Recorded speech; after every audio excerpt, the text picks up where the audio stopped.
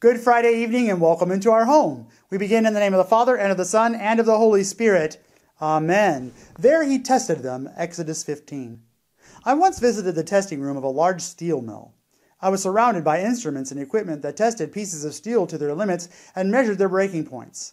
Some pieces had been twisted until they broke, and then were labeled with the level of pressure they could withstand. Some had been stretched to their breaking point with their level of strength also noted.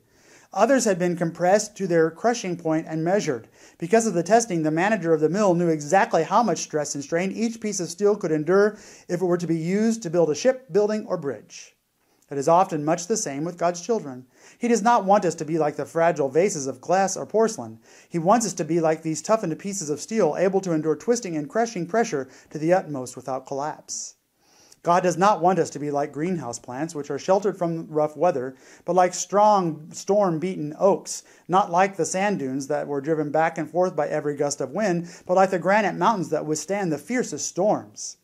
Yet to accomplish this, he must take us into his testing room of suffering. And many of us need no other argument than our own experience to prove the suffering is indeed God's testing room of faith. It is quite easy for us to talk and to theorize about faith, but God often puts us into his crucible of affliction to test the purity of our gold and to separate the dross from the metal. How happy we are if the hurricanes that blow across life's raging sea have the effect of making Jesus more precious to us. It is better to weather the storm with Christ than to sail smooth waters without him. What if God could not manage to mature your life without suffering? You know, I've always found it interesting that okay, let me say this. If you know me, you know I love airplanes. If you come to my office, there are airplanes all over the place. It looks more like a kid's playroom than it does an office because I just love airplanes. And one of the things that have fascinated me about airplanes over the years is that airplanes are able to be made with lighter and lighter material, which makes them more fuel efficient and able to fly better and more aerodynamic, which is really cool if you think about it. But then for a long time I thought, well, that doesn't make sense. Why would you make them out of lighter material? Then they're not as strong. They're more subject to fatigue and, well, they won't hold up in a crash or whatever. And then I found out one day that that's not true.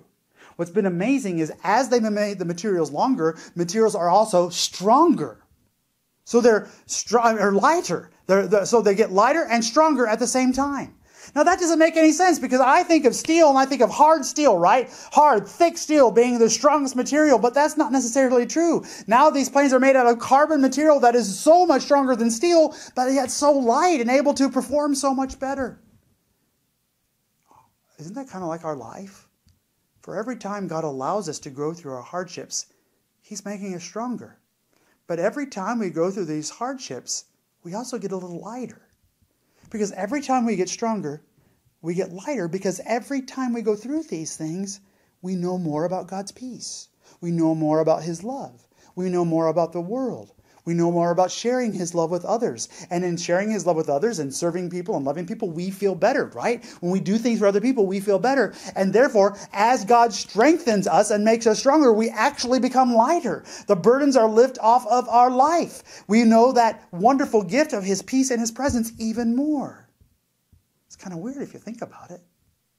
It's kind of like that material they use on airplanes. The lighter it gets, the stronger it really is.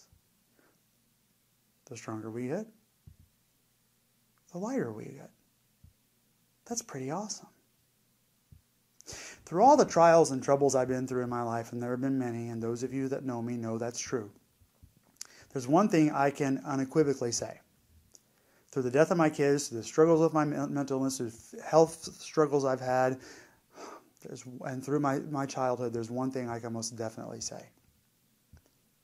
God has made me lighter. I know peace more than I ever have. I worry less, and I have less anxiety. Not to say that I don't still have those things, I do. But trust me, they're a lot less. And I'm able to tap into that peace a little more quickly than times before each time those trials come. In fact, I wouldn't be where I am today. I wouldn't be where I am today if it weren't for all those times of life that I've gone through. They've made me who I am. A better husband, a better pastor, a better person. Not perfect, still a long way to go, but better.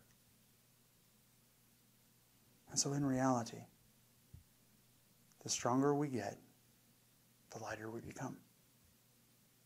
As God allows these times into our lives, He's using them with the intent and purpose to make us stronger, to make us lighter in His peace, His love, His forgiveness, and His life. In His name, amen. For our prayer tonight from our hymnal, for evening prayers, O gladsome light, O grace. O gladsome light, O grace of God the Father's face, eternal splendor wearing, celestial holy night, bless our Savior Jesus Christ, joyful in thine appearing. As daylight turns to night, we see the fading light, our evening hymn outpouring, Father of might unknown,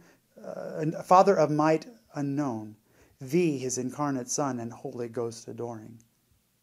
To Thee of right belongings, all praise of holy songs. O Son of God, life-giver, Thee, therefore ever, O Most High, the world doth glorify, and shall exalt Thee forever. In Jesus' name, amen and amen. Hey guys, thanks again for joining us. It's been great to be with you tonight. And I pray that our Lord, most mighty and holy God, will bless you and keep you in His care tonight and always. In the name of the Father, the Son, and the Holy Spirit. I love you. Good night. Bye-bye.